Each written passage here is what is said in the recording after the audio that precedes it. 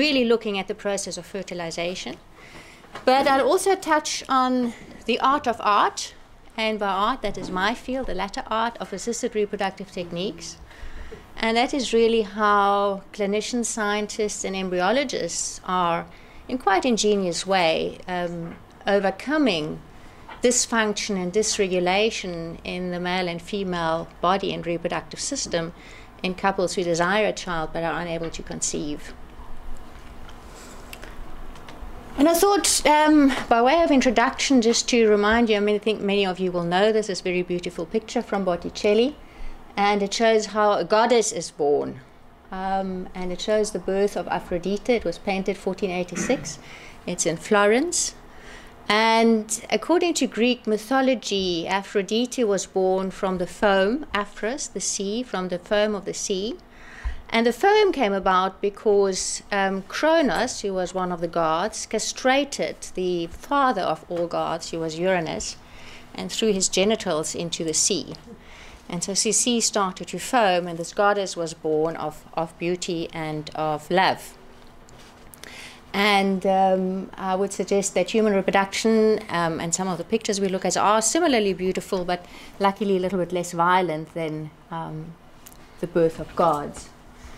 So the purpose of reproduction is really to propagate and to ensure that the genetic information we all carry is diversified and handed over to the progeny. Now, there are many, many key steps in the process of human reproduction resulting in the birth of a live baby. But one of the key steps is the development of the male and female germ cell, the sperm and the oocyte, and to make sure that they only carry half of the genetic information as every other cell. And you will remember that from school time, and some of you obviously in the medical field. So the development of the haploid oocyte and the haploid sperm cell with 23 chromosomes, and for the sperm being either X or Y. And there are many similarities in this process of the development of the germ cells, but there are some profound differences.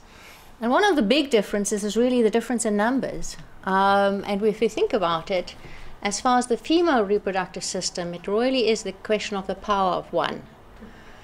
So the whole ovarian cycle and the process of ovulation centers around the development of a single oocyte in what we call one dominant follicle. And at the beginning of the menstrual cycle, through the reproductive hormones, actually a number of follicles are recruited in the ovary from the pool of the resting follicles with which women are born, about 10 million at birth. And then there's one single follicle emerges as becoming dominant, and we can see that on the ultrasound, and we do much of that in infertility to look how these follicles are growing and when the single dominant follicle starts emerging. And this follicle achieves dominance by getting more and more receptors for the hormones which stimulate its growth, because the hormones go up and then they come down. And as they come down, having more and more receptors, this follicle is able to continue growing in a more scarce environment, so to speak, whereas other follicles, which are a little bit smaller, don't have all these receptors. And at the same time, it also actually produces substances which prevent other follicles from growing. So there's a suppression of other follicles, and really the purpose is to bring forward one single live birth, because for human reproduction we know that that is the safest way of reproduction for mother and for child. So can you just explain that image? So what you see here is an ultrasound image, and Chantal knows much more about it than I do, but basically here you see an ovary. It's a transvaginal scan. And this here is the follicle, and the follicle is really a fluid bubble in which the oocyte is growing. So if you looked under the microscope, we would see maybe a little cluster here of cells which surround the growing egg. And at the time of ovulation, this follicle ruptures and the oocyte is released. Sorry, how big is that? Is that like normal size? How big is that? If you look on ultrasound and we measure, the dominant follicle, which is pre-ovulatory, will be between 18 and 25 millimeters. Okay, so is that a zoomed in image of something? Yeah. Those other ones are follicles. These are also little follicles, but they're not reaching dominance, and they will undergo cell death. And the majority of the oocytes in the ovary will undergo cell death. basically, and only very few will result in ovulation, and a minute percentage will obviously result in a live birth, in an actual baby. Now, as far as the male system is concerned, it's very different. Here we see the strategy is strength in numbers. We do semen analysis very much as part of our workup of the infertile couple or subfertile couple. And here you see Lindy, one of our embryologists in the laboratory, counting with her finger there. And we've got criteria set by the World Health Organization of what are the lower limits of semen analysis, which we think is predictive of normal fertility. We would like to have an ejaculate volume of 2.5 million. A count in every mil of the ejaculate should be 15 million. With a motility of the sperm of 30%, and a normal morphology means a particular shape of the sperm under the microscope, what we call the perfectly shaped sperm should be at least 4%. So there are millions of sperm versus the one oocyte. And why do we need so many? Well, firstly, the sperm is there to maximize the chance of fertilization. The oocyte is there to maximize the chance of a singleton birth. And of all the sperm that are deposited at the time of intercourse in the reproductive system, in the vagina, something like 0.000, at least 3, maybe 4 noughts after the comma, % of sperm actually reach the tube, which is where the sperm needs to go. And I think the other issue is that certainly in mammalian species, not all relationships are monogamous, and reproduction is very important for longevity, and so having millions of sperm and having more sperm than another male is a possibility of ensuring your own progeny compared to another male competitor.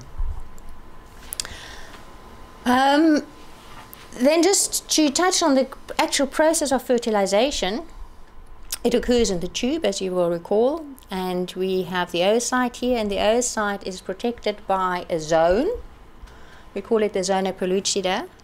And so the role of the sperm is first to attach to that zone and then move through that zone and attaches to species-specific receptors. The actual oocyte can actually be fertilized across species, but the zone is really protecting the oocyte, and only species-specific sperm can penetrate that oocyte. And here's a schematic drawing. So you see here that outer layer of the egg, which we call the zona pellucida. Then there's a little space, which we call the subvitelline space. And then there's the actual cover of the egg cell, which we call the vitelline membrane. And so what happens is that the zone, as it says here, it needs to bind and then move through the zone, get into the perivitelline space. And then the first sperm that is able to penetrate the oocyte will induce what we call a cortical reaction. And that is a release particularly of calcium within the oocyte, and that basically blocks the oocyte from further fertilization. So the oocyte pulls up the chain bridge, and other sperm can try to storm the citadel but are no longer to get in. And so it prevents polyspermy and polyspermous fertilization. Generally speaking, sometimes things can go wrong. And then we can see the next day in the microscope the fertilized egg with the two pronuclei. So we've got the male and female, I can't say which one, the male and female nucleus before they've actually joined. So each still with their 23 sets of chromosomes, and then these two nuclei will actually dissolve, the chromosomes will align themselves, there will be an exchange of the chromosomes, and then we will go into the process of cell division, and we now have either a 46XY or 46XX, what we call a zygote. Now when we do IVF, we want to have lots of those oocytes for fertilization because it improves the chance of success. And in the case of a severe male factor, the sperm, either because of quantity or qualitative defects, is not able to either even reach the egg cell or is not able to penetrate the egg cell. So then one of our key interventions in infertility is what we call intracytoplasmic sperm injection. And many of you may know about it, but just to show you some pictures, what it means is that we actually inject the sperm into the egg cell. And so we've now obtained the egg cell through in vitro fertilization and an egg retrieval, which we do in theater through the vagina with a little needle.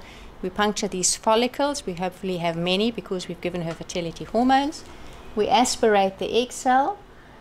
And then our very skilled embryologist will, in the micromanipulator, which you see there on the side, have a holding pipette with a little bit of negative pressure, stabilize the egg cell. Here you see that's a little bit sucked against the holding pipette.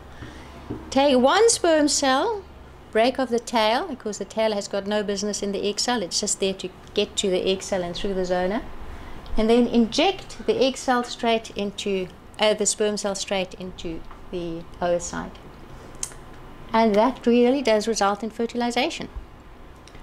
And what we then can see in the IVF laboratory is the development of the early embryo. Up there you can see a 6-cell stage embryo, which takes about 2 to 3 days of development. And then as cells grow more and more, we get another critical step, which is called the blastocyst. And here on the blastocyst, you can already see an outer layer of cells, which later develop into the placenta, the afterbirth, and the membranes for the baby, and the so-called inner cell mass from which the actual embryo will develop. Here we see a hatching blastocyst, where the blastocyst actually escapes the zona pellucida, which is initially still around that early zygote and embryo. And here you see wonderful Marlies in our laboratory looking at the embryos, because she now has to decide, we may have 5 or 6 of blastocysts, which one to transfer. Why is she smiling? Because I'm taking the photograph. And she found the best embryo. So we now in the embryology in the IVF laboratory grade these embryos, and we believe that form is function. So we have certain criteria of looking, and we want to have a beautiful layer of cells around the blastocyst. We don't want granularity, we want regular cells. And so we have top-graded blastocysts, and they do carry the highest chance of success with regards to implantation. But not always, because we realize obviously form is only related to function to a certain degree. And in the research arena, we are now having other techniques which we are exploring into evaluating how well such an early embryo performs, how healthy it is. People are looking at the culture medium around the embryos and looking at the metabolic footprint. And interestingly, you want a footprint which is neither too big nor too small. You don't want a metabolically underactive embryo, but you also don't want an overactive embryo, because that may be a damaged embryo who's having all kind of repair processes going on. We can also biopsy this blastocyst. Best biopsy to take is from the trophectoderm, that is best tolerated, but you can biopsy the embryo. You can take any one of those cells and just go take it away, because all these cells are omnipotent and can basically develop into all cell lines that are required for this baby to be. And you can do a genetic assessment of the embryo. And the third thing that is currently being done is that we only take the embryos out on day 2, day 3, day 5 to look at the pronucleus, the cleavage stage, and the blastocyst development, because we don't like to disturb them. So camera systems have been fitted into the incubators, so we now have time-lapse assessments of early human development to look exactly at when embryos are achieving their certain milestones and observing cell division.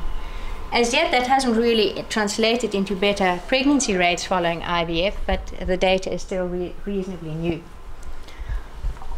And then the next step is implantation.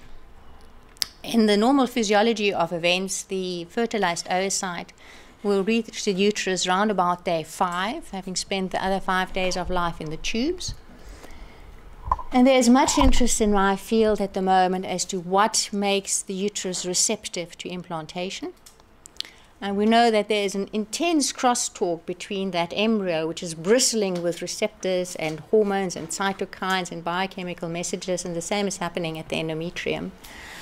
A key hormone for receptivity is progesterone, which is produced by the remnants of the follicle after ovulation. And we know there's a window of implantation. which is a few days. And if you put in the embryo too early or too late, you'll definitely won't get a pregnancy. But we're trying to optimize that window of implantation. Now, when it comes to IVF, we're doing transcervical uterine transfers. This is one of our catheters, which is about 2 millimeters, very soft. We pass a speculum, we do an ultrasound again, and you can see here the full bladder of the patient. Here is the uterus, and you can see here our transfer catheter, in which the embryologist will load 1, maybe 2 fertilized eggs, blastocysts, and we advance the catheter into the mid area of the cavity of the uterus. We've got a little syringe attached at the end, and we go and then basically put the fluid, a little bit of calcium medium around the embryo is put into the intrauterine cavity. It's a transfer, it's not a transplant or an implant. And then the rest is over to nature. Again, there's much interest into what exactly happens, and people take biopsies for the endometrium, obviously just before the embryo transfer, to see what is the genetic profile, what genes are being expressed, what's the hormonal profile, metabolic profile, histological profile, so we can learn more about it. But we still know relatively little about the science of that aspect of reproduction and in vitro fertilization. So to date, following the first birth of the IVF baby, which you all know, Louise Brown, about 5 million babies have been born worldwide. We are estimating that about 1.5 million IVF cycles are done each year, resulting in about 350,000 live births per annum. And in developed countries, live birth babies born following IVF now are school-going children. 2 to 3% of children are IVF babies. And undoubtedly, IVF has made a major contribution to reproduction, and in terms of helping couples have children who are otherwise not able to have children. By and large, it is safe, particularly if you have singleton pregnancies. There are, if we drill down into the science of it, there are some concerns that perhaps because of epigenetics changes of the embryo in the culture medium, there may be more adult disease in terms of high blood pressure, obesity, vascular disease. So one still needs to use it judiciously. It does kind of give us new insights into the beginning of life. And I just think that that kind of conversation between children in future is entirely plausible.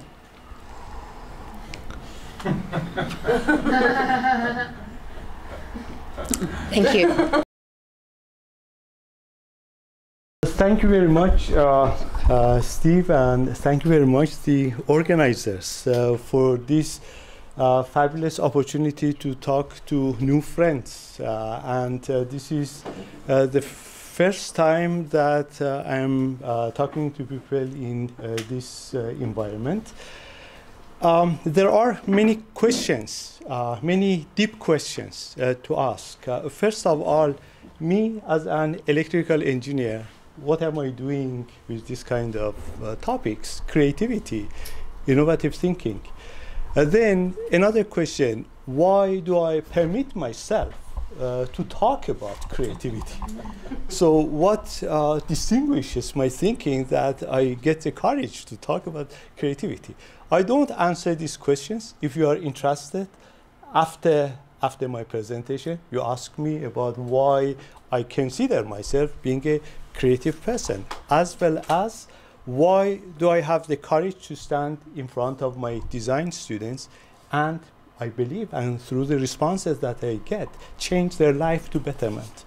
What a feeling is that. Now I want to talk about this presentation was my presentation as Steve was witnessing, and this was the reason why we got in touch. I use this presentation only in order to address to some of the words. Meta-creativity, I have designed this word myself.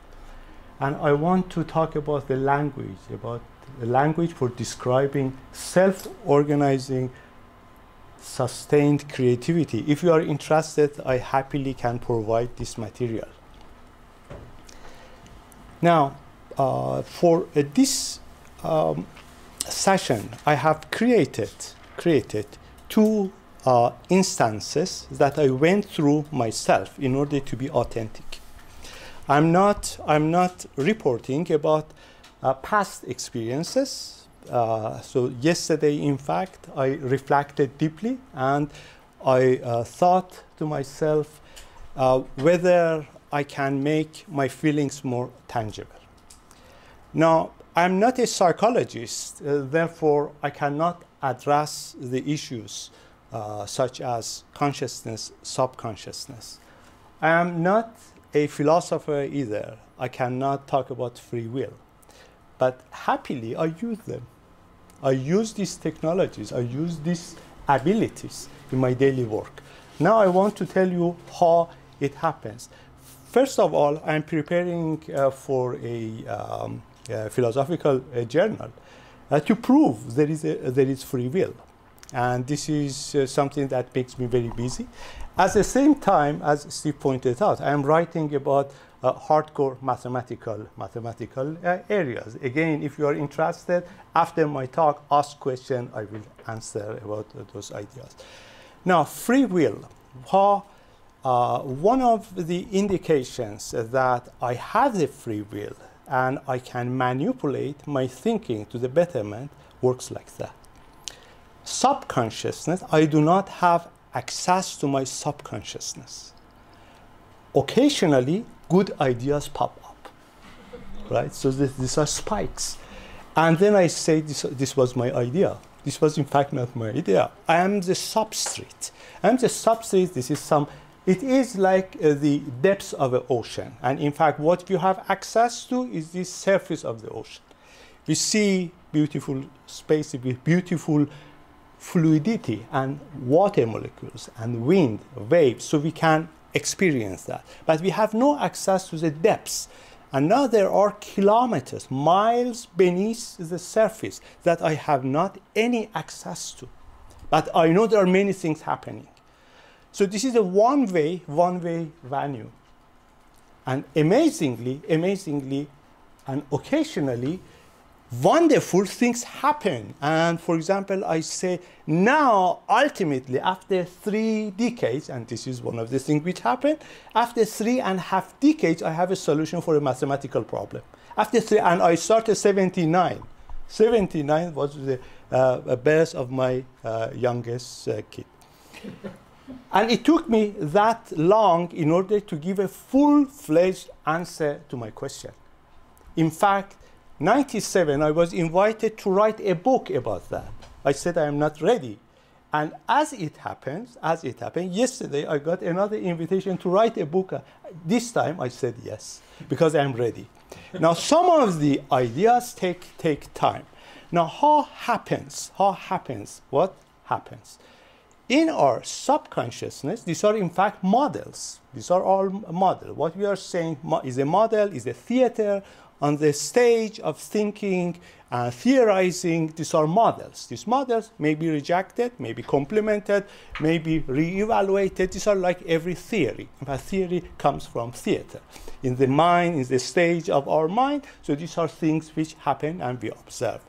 Now, I have not any access and control to pick up purposefully, willfully, knowledge from my subconsciousness.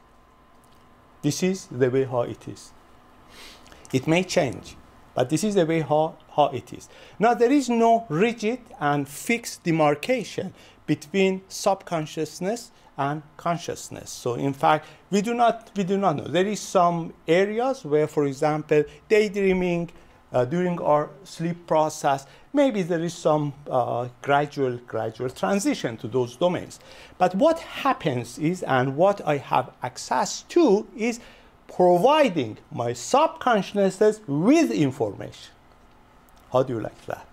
Now, I can provide, that means I have access to my subconsciousness through providing this one way I can provide information. Now, I have been gone through many people, we say they are engineers, and in my case, these are theoretical physicists, pure physicists, mathematician, logician, philosopher, and so on, in particular in the bracket between 19th and 20th century. 1880 to 1930, this fabulous time. Again, if you are interested, we can talk about that later. Now, this bracket, this 50 time, was just brewing out of nowhere beautiful ideas, fundamentally beautiful ideas.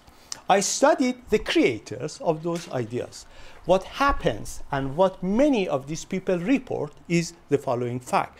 Most of these people have two professions. Most of these people have two areas of expertise, even three areas of expertise. Now, if I know that, then I can try to supplement my subconsciousness with information. I can provide, now, how are these the information built? I can choose the areas that are significant for building these new ideas. For example, I am an engineer and then by training. But in fact, in the bottom of my heart, I am a mathematician. And also I have studied physics. I have studied applied physics. And then I have also studied philosophy, psychology. And now I'm putting much emphasis into another area that is the second part of my presentation. I have put on my agenda to find out scientifically and based on scientific rules and means, that is my daily activity. I want to study the science of creativity, and this is the meta-creativity. This is a language. It's a language in order to describe how creativity happens. And now I give you one or two further examples. I can put information into my subconsciousness. I can enrich my subconsciousness with various ideas.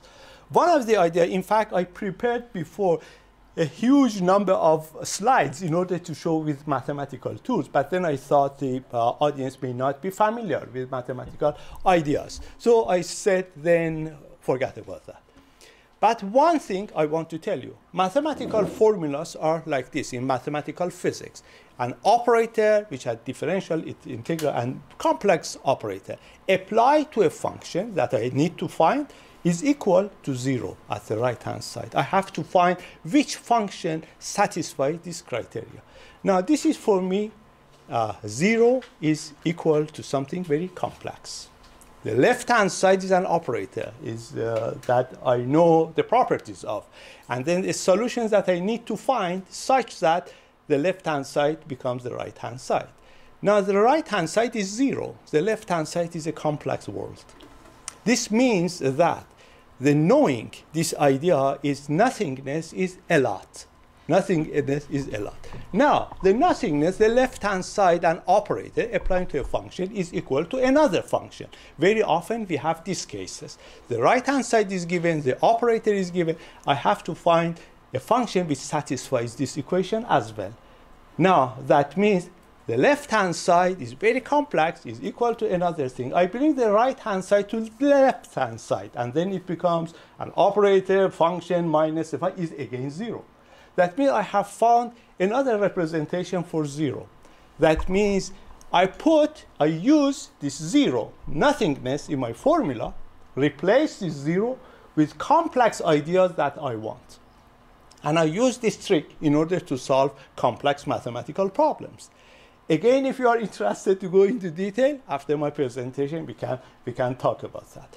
So this leads me to some ideas. And the conclusions are, some of the conclusions are as follows. I purposefully and mindfully and visualizing vividly.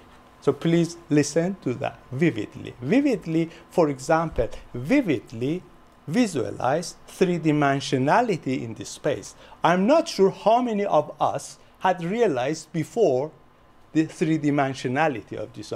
If you talk to that, many people say, I know this is what are you talking about. This is a three-dimensional space. But after leaving this space, if you see the first tree on your way, realize the three-dimensionality of a tree. And get in touch with this notion of three-dimensionality. You see that somehow you relax. For whatever reason, so we have some speculations why. Now, another thing, if you have an apple, vividness of an apple.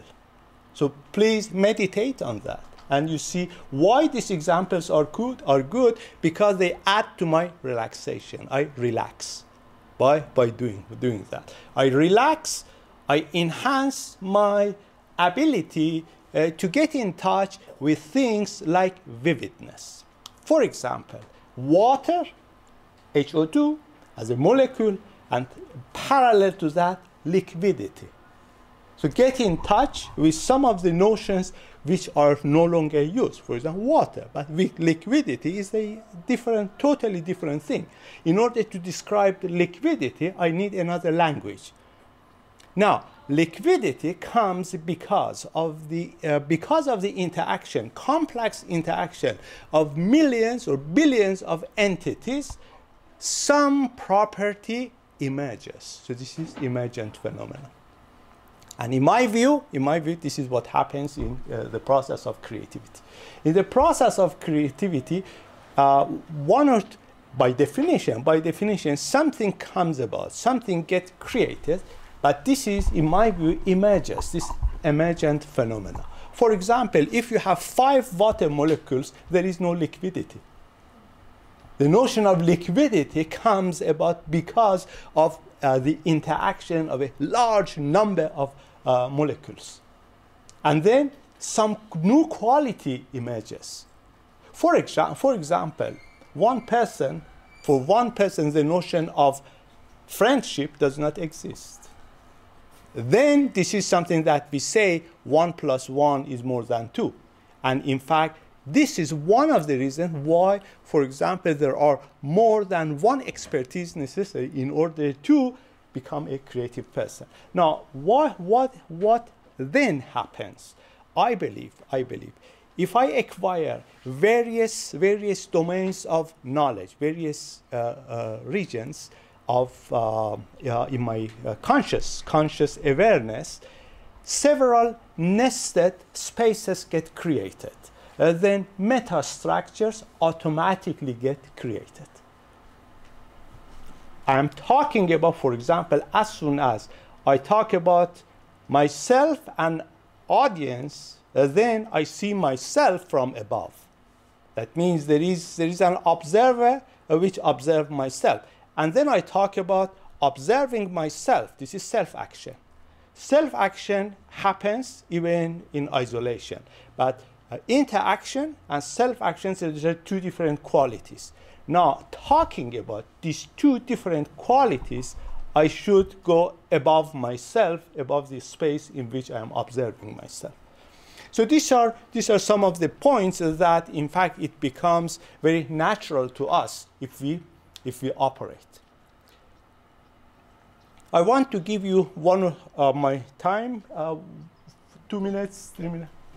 I will be wrapping up, and then again, if there are questions, we can address in some greater detail.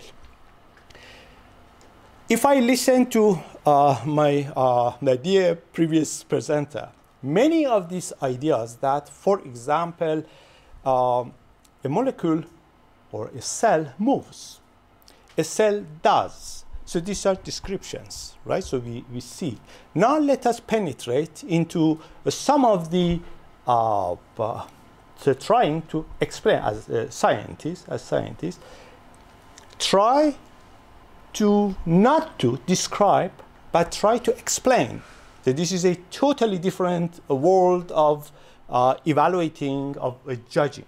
As soon as I talk about I am observing something happens, and then why this happens.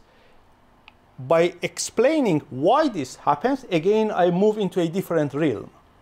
I become an observer who wants to explain quantitatively in the Western scientific manner. I want to measure. I want to measure some activity, some vibration, some oscillation, some breathing. In order to do that, I need to define a metric. I need to define a space in which this object may be abstract or concrete, move around. That means the definition of metric means I have to define how I measure certain happening, certain happen instance. by doing that, I have to say, what is my metric? For example, the shortest distance between 2 points is not always the straight line. The shortest distance between New York and UK is not certain, is because the sphere is, the space is a different, is a geodesic line.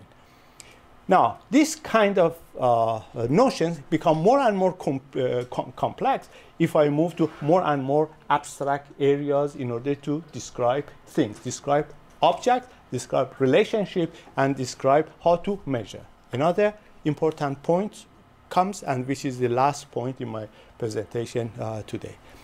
Within that bracket of end of 19th, beginning of 20th century, most philosophers, most scientists in physics, in mathematics, in logic, they tried, for whatever reason, they tried to show what cannot be done. In fact, not what we can do, what cannot be done, the limits of possibilities. For example, speed of light, the limit of possibilities that we can, Albert Einstein saying the speed of light is the ultimate velocity. Heisenberg started to say that certain uncertainty. If there are some conjugate variable, I can measure position, but I cannot measure the dual variable, which is momentum, or time and space. Now, this gives us a very deeper understanding or desire to understand the notion of time, the notion of space, the conjugate variables, which are linear momentum, which are energy. So these are some limits on those areas. Provability, Kurt Gödel. In fact, provability by showing that within certain scheme of thinking, within certain intellectual thinking which contains arithmetic, at least arithmetic, there are statements which cannot be proved or disproved. So there are limits. And now, knowing those limits is another source for me, another source for creativity. If I know the limits, I want to see how I can find another solution, how I can build another way of handling things. So I wrap up what I wanted to say here. Just I want to remind you of the fact we talk about the subconsciousness and free will. My answer to that is positive. My answer to that is that yes, there is a free will, and yes, I can take control of my creativity. The final point, 3 physical phenomena. Non-linearity. Again, if there is time, we will talk about non-linearity. Dissipation and dispersion. They collaborate together in order to build structure, complex structure, which may lead to emergent phenomena, which we say creativity. What was your last point? Too fast. Those last 3. Non-linearity. Non-linearity, dissipation, and dispersion. Dispersion. So, thank you very much. Thank you.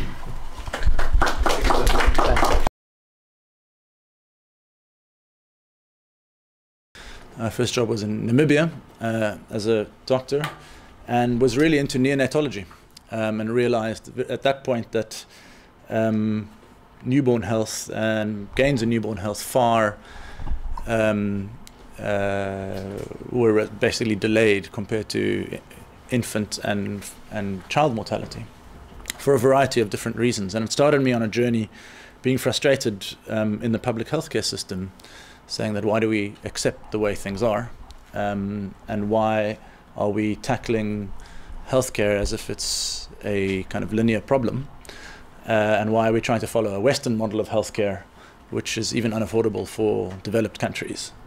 And therefore, if you think about wanting to have the best outcomes for our patients, but with the resources we've got at hand, what do we need? We need to be creative, right? We need to be resourceful. We need to be innovative. And coming back after Namibia, I no longer thought I'll just apply for jobs, and it kind of started a pattern in my life, which was, well, why go and get a job that's already there? Why not create a job, right? And so I wrote to the Department of Health and said, well, you can stick me in a community service job, and after a year I'll leave and you'll need to fill that with another doctor, or you can use me as a creative resource to set up systems and training around newborn health. And I managed to convince him to do that, and was based here at this hospital and spent my time driving around the western and somewhat of the eastern Cape provinces setting up newborn healthcare. And the reason I came here was because of something called kangaroo care, which was skin-to-skin care, which essentially is a non-technological innovation. I mean, it is technological, but it doesn't contain any technology as we like to think of it. But I want to come back to why Leonardo, the name, and why the 27th of February are important. I mean, so I came back here first, actually before my first day. I met my wife on those stairs right there that you all walked up coming here. She doesn't remember the meeting point at all, but I remember it very clearly. It took me 2 months to get her to go out for a coffee with me. Leonardo is the latest result of that. And the 27th of February is actually quite pertinent because, well, firstly, the name Leonardo, and the 27th of, so that's obviously Leonardo da Vinci, as many of you know. There's an exhibition on. He was a polymath, not unlike Ali Reza. Do you know what a polymath is? Someone who is a scientist, a physician, a mathematician, a philosopher, psychologist, an astronomer. Pretty much all the things that he reeled off. And if you think about kind of the creativity and the genius that was Leonardo, it was because of the intersection of all these disciplines. And that's why, Steve, I think it's been really exciting to see this course and others like it starting to emerge at the university, just saying, actually, we've gone down a road, especially in healthcare, where we've super specialized. You know, we have the pediatric nephrologist that deals with kind of autoimmune diseases of the left kidney, you know. And at some point, we kind of have to take the step back and say, well, that's not going to be the way to actually make the gains that we need to in terms of public health. So I refer to this because kind of for two reasons. I think that this kind of interdisciplinarity of what Leonardo held was very important. The other is the 27th of February was the founding date of probably the first university in the world. 500 years before the word universitas ever came into being. And it was called Pan-Didaktiterion. And I have a Greek background, and Leonardo's great-grandfather is from Paphos. And who was born out of the sea in Paphos? Aphrodite. So she's actually from Cyprus, not from Greece. And Pan-Didaktiterion was actually in Constantinople, which was then part of pre-Ottoman Empire. And what it means, if you break up the word, pan meaning all, didakti meaning didactic, so learning, and terion was a place, right? So it's a place where all learning came together. So there were academies, obviously, of all sorts before that, but never before had they been brought together in one place in a kind of cooperative environment. It no longer exists. It lasted for over 1,000 years. Nowadays, the longest running university, I think, is the University of Bologna. But it's an interesting history. It was founded on the 27th of February. So what else do we need to kind of think about when we're thinking about creativity and innovation? One big thing is risk. So my risk today was, instead of doing a very crisp presentation of 15 slides for 15 minutes, I went surfing. I'm on paternity leave, so I take these chances when I can. And part of the reason I got stuck in traffic on the way here. But the important point is that and I'm going to talk a little bit more, a lot around innovation, but it's about risk and failure. And we were in a world of healthcare that is very driven by evidence-based medicine. I spent 1.5 years at the clinical trials unit in Oxford with Sir Rory Collins, Sir Richard Peto, and Richard Dole, who were the founders of the clinical trial. Richard Dole did the first clinical trial in 1956. So I was schooled in evidence-based medicine. You know, that's just kind of where my background was, and kind of came away from it thinking, well, if we have to apply this very rigorous approach to trying new things and thinking that we need to kind of evolve the way how do we do that? How do we wait 5 years for a clinical trial to do something new? I'm not saying that I'm anything against clinical trials. I'm very strongly driven by evidence-based medicine, but I think we also need other ways of evaluating early stage new techniques and developments that I'm going to start sharing with you. So it's about risk, and it's also about living on the edge of chaos, right? So what's missing in this picture? What dimension do you not see that keeps him from falling over? Movement, exactly. So the speed, right? So this is really performance on the edge of chaos. And this really refers to a kind of the system dynamic of where we work. And the fact that if we want to work and try and innovate, we're working within a dynamic system. So there is a component of time, there's a component of context, of currentness, and there's also a component of taking risks. And sometimes we're going to touch that corner as we go around, and it's going to end in disaster. Obviously, when dealing with patients' lives, we have to be very cautious and contain and mitigate the risks that we take. These are just some introductory remarks. Given that I'm not talking to MBA students, I'm loving the fact that I can just muse about certain ideas. So thanks for the opportunity, Steve. I'll come back to some standard slides. I run a center for social innovation. It is the first on the African continent, and essentially it's a lens of looking at change. And I'm going to give you some definitions now. It's relatively popular now as a discipline, and in fact it is in itself an interdisciplinary field. It draws from plenty from the humanities, from management, from innovation, from the sciences of technology, from anthropology, from economics and development. But essentially why we exist as a center, and the foundation behind us, the Bertha Foundation, essentially are a foundation of a South African family funding activism. And they fund activism in all its forms. And this they see as activism in enterprise, in the economy. And I've called it an art for action and activism. Some people in the team call ourselves a do center, not just a think tank, not just a think tank, but a do tank as well. And so we're involved in quite a few kind of tangible projects where we think they make sense in terms of demonstrating work, and where we think they make sense in influencing policy, in addition to the research. So as Steve said, and I'll come to it at the end, one of our key initiatives is really focusing on innovations in health. And what we wanted to do was not to just take what the trend now is in health innovation in the West, which was mostly around high-end technologies and devices and focused on kind of drugs, diagnostics, vaccines, and now technologies. And someone's developed an app on your phone that measures your blood pressure. Okay, great. How is that changing the health outcomes of hypertension in South Africa? So it's a lot more than just taking kind of that product and getting it to market. So we really termed our work inclusive health innovation, given that we live in one of the most exclusive countries in the world and in the city with the highest Gini coefficient in the world. So we live in an area of extreme inequality. So if we're going to be investing, like the corporate sector do, significant amounts of kind of human capital, financial capital, R&D into innovations in healthcare, let's focus it on the needs and the priorities rather than getting products to market. So we really wanted to try and define and frame, and that's what a lot of the summit was about, was to really understand what do we want health innovation to be, for ourselves in our country, and hope to start influencing some policy around that. Our work also covers at the center innovations in education, another major challenge in our country, and again one that's rapidly changing in terms of pedagogy and curriculum and in how education is actually delivered through schools, through other means, through technology, through financing. We look at a lot of that. We do quite a bit of work in innovative financing, the space between philanthropy and traditional investment. We're working with National Treasury on some products. I'll talk to you about one in healthcare.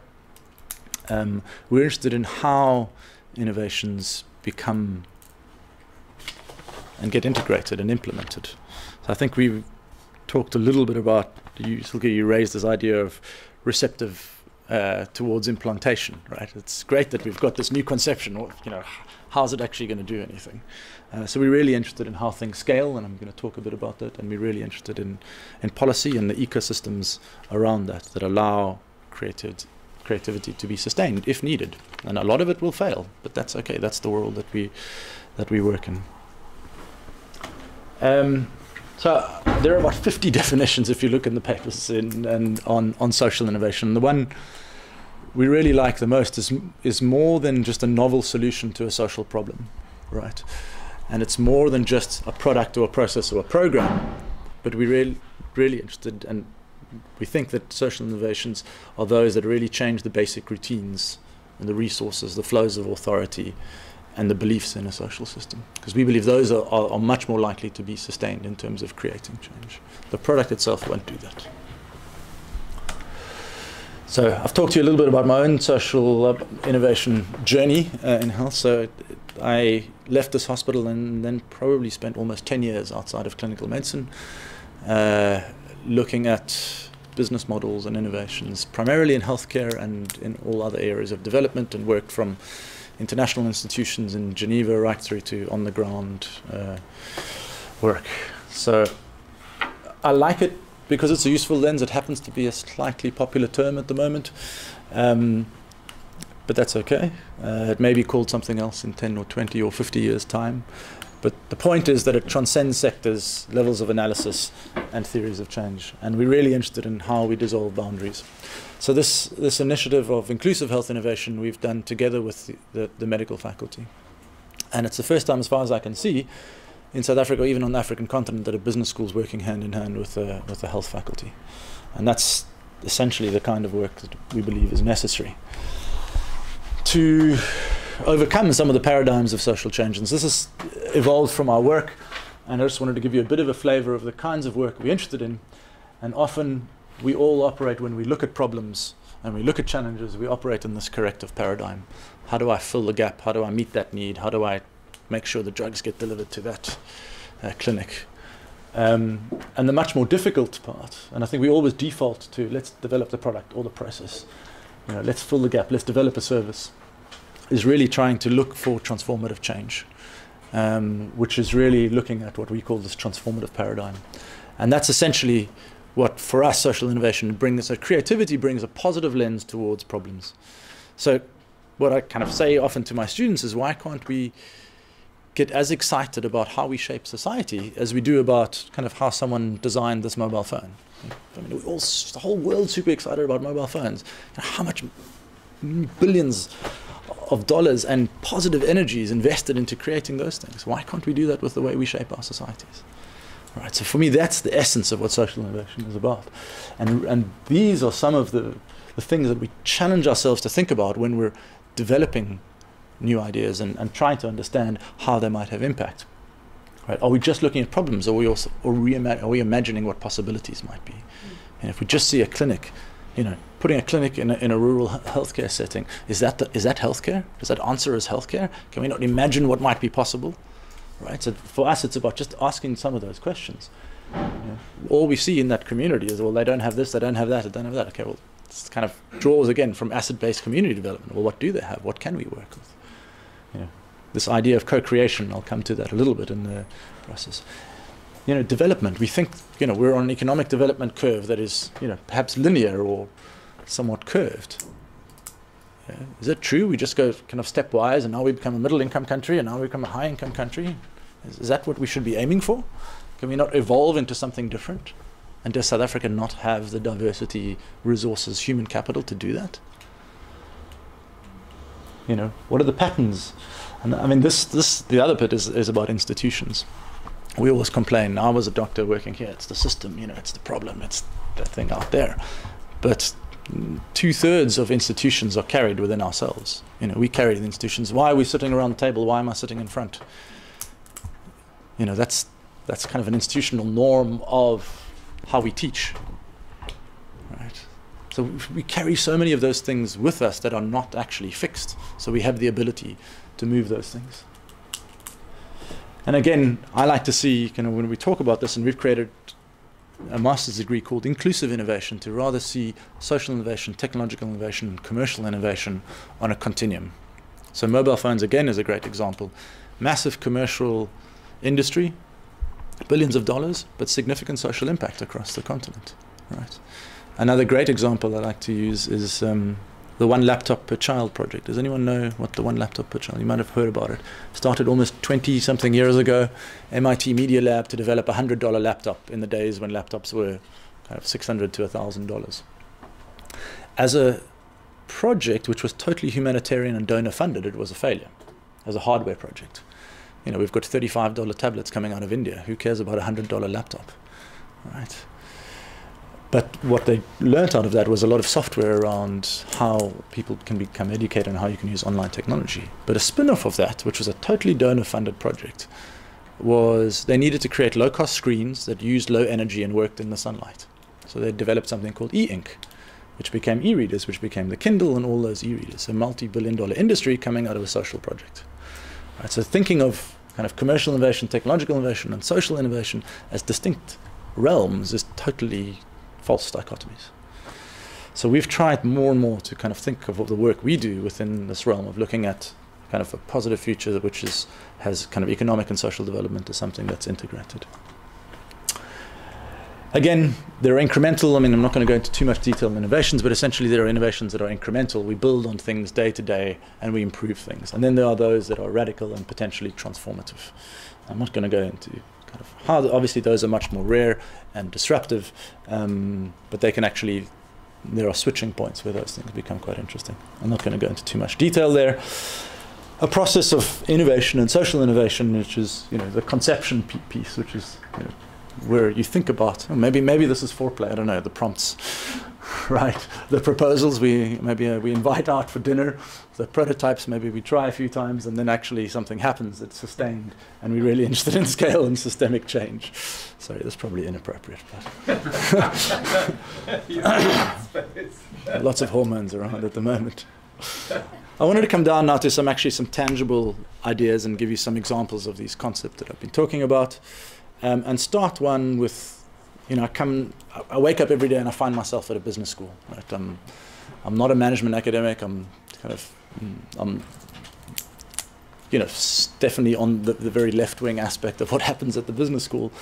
But what we're really interested in is we work in a capitalist system. Right? It's our macroeconomic framework for the world and for South Africa. And it's been actually extremely powerful in lifting many people out of poverty.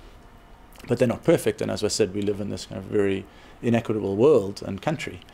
And so the idea of kind of the free markets are perfect systems is a powerful idea in theory, but is not real, right? The reality is a very inefficient system, and there are things called market failures. Does anyone know what market failures are? Give me an example of market failure. Why does milk cost almost 50% more in Khayelitsha than it does in Central Cape Town? Right? Why are prepaid cell phones so much more expensive than contracts? Why do the poor have to pay more? Right? So it's not a perfect system. There are plenty of people who are happy to buy milk at 10 Rand a litre, not 15 Rand a litre. And yet the system doesn't work like that. And for all sorts of reasons that you know about, but it's clear it's not a perfect system. Infant mortality, I'm going to use the newborn theme a lot. This is the infant mortality burden. Do you know World Mapper? It's quite a fun tool. It gets to weight by size the burden or the extent of the data that you're using. You can use all sorts of data. This is infant mortality. So obviously India, West Africa and Sub-Saharan Africa are where the major burden of diseases. And where are the healthcare workers? Right? Market's not a perfect system, right? There is a need, there's a demand for healthcare, and there's a supply of healthcare. Clearly those things don't match. Okay, so we need to be a little bit creative. I've talked a bit about inclusive healthcare innovation. So essentially coming back to some of our work, we're really trying to drive the idea that innovations need to take place beyond just technologies, but also in the service delivery, in the system, and in how things get implemented. So quickly, we're interested in needs-based, empathy-driven innovation, which is for the people, co-created. It's about thinking differently within people, so it's about the people who run systems. It's not just about the products, and then are transformative. And one of the tools we use is something called design thinking. This year's World Design Capital in Cape Town, and it's around kind of the theme is designed to transform life. So what does that actually mean, and how do we use design thinking in the work that we do and what we teach? And really, we call this, and there's one of the papers related to what you've got, and I can send that round, which is design thinking for social innovation, which is really taking a creative process and applying it to looking at social challenges.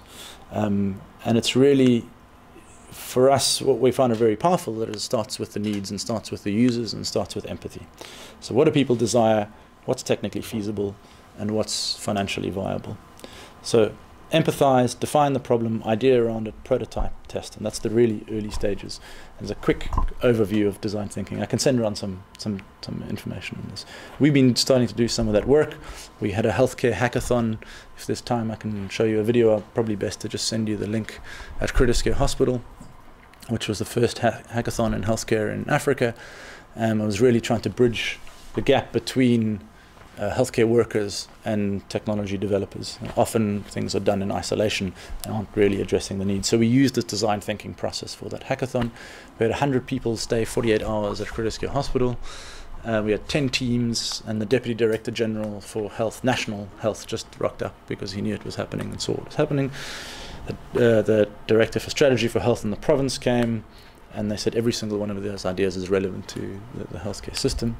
And we've taken 3 of them, and we'll be working with them to develop their ideas further. And they addressed everything from basic things like triage to waiting times to patient feedback on experience and quality of care at primary healthcare clinics. So some really interesting ideas are happening, and I guess for us, it's about mobilizing a movement, right? We said we're action and activists, so we can't do everything. We're not interested in doing everything. We believe that people can be empowered by thinking that they're able to change the system that they're in. So human-centered design really lies at the center of all of this, of human values, technology, and viability. So this is the fun stuff, which I'm excited about, and I'm going to give you a few examples. And innovations for me that are interesting are those that find their way to scale. How much time do I have? Am I over? Getting It's up to see. Yeah. 3 minutes? Yep. Good. So I'll run you through a few. Many of you may know Mothers to Mothers, which had an office here. I think it was its 3rd site. It now has 1,200 sites across South Africa and a few other countries. What was interesting is it scaled its innovation, which was about mentoring mothers with HIV, mentoring other mothers who are recently diagnosed with HIV. You all know, but what's interesting about it is that it really scaled by addressing policy in several African countries, where the government of Kenya has taken it on across 600 sites. Kangaroo mother care, again, for me was really interesting where I started. The Cochrane and systematic reviews show that it reduces deaths from prematurity by half. There's no technology involved there, right? Again, through a public health program. This is some work we're doing on something called the social impact bond. It's a financial innovation which really looks at trying to get commercial and private capital to fund preventable aspects, in this case healthcare, in this case malaria, where governments typically can't afford to pay for preventive care. This is the same whether it's prisoner reform, whether it's early childhood development. Typically governments, and in healthcare, they pay for the bricks and mortar and they pay for the healthcare workers. They don't spend that much on prevention, and yet that will reduce the costs. But if they spend the money in prevention and it doesn't work, they still have to pay for the care service. So a social impact bond, in this case, draws money from investors who perhaps might be feeling the pain from maybe loss of productivity of workers in malaria. They implement a known preventive intervention, and we know we can prevent malaria, bed nets, you know, all the interventions. And if the incidence of malaria is actually reduced and mortality from malaria is reduced, there's a real cost saving to those services. And those cost savings are an area which the public sector and the government can pay back the investors. So it's actually a financial product, which is for us a financial and a social innovation. That's really looking, in this case, to reduce malaria through a totally different mechanism. I'm really giving you a quick flavor of everything. Mass media communication, Soul City, many people may know, it's a very popular TV program, has I think about 70% viewership in South Africa, and was really mass media around preventing initially HIV, but really giving public health messages by creating not 10 o'clock in the morning something that nobody watches, but really edutainment, drama, prime time, and very well researched with focus groups. And they're an NGO that has 150 million rand a year turnover. Yeah, so they've got a business model behind this, and it's really interesting. So for us, again, an interesting model. This is a project I got involved in, developing low-cost medical devices. Again, this was focused on newborn care, a fetal heart rate monitor, and a pulse oximeter.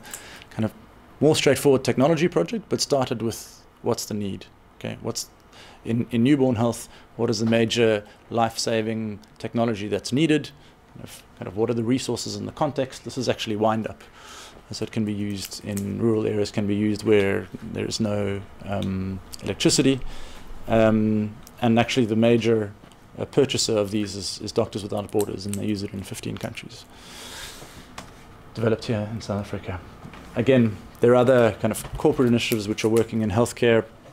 A financial product which is innovating around the Medical Schemes Act and using the Occupational Healthcare Act. So instead of a 600 Rand medical insurance, there's a 200 Rand in medical insurance, which gives you unlimited private primary care, GPs, optometrists, chronic medication, HIV cover for 200 Rand a month.